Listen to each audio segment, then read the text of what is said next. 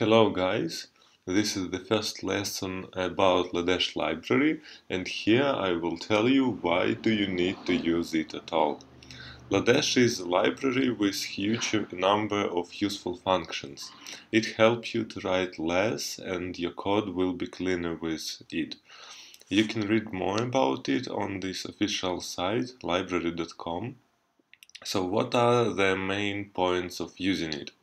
First of all, as you can see, it's a very small library, and zipped it's only 4 kilobytes, so it won't hurt your website. And all lodash methods can be used in old browsers also, like EN9 for example. And you can also know that all methods will work in the same way in all browsers.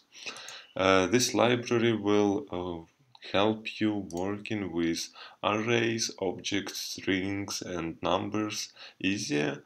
You can see all these methods here. We will go through the most popular of them in next lessons. You can transform data, for example, from objects to arrays, or filter arrays depending on some conditions, or group elements in the array, or sort them if you need it, or find index or something else.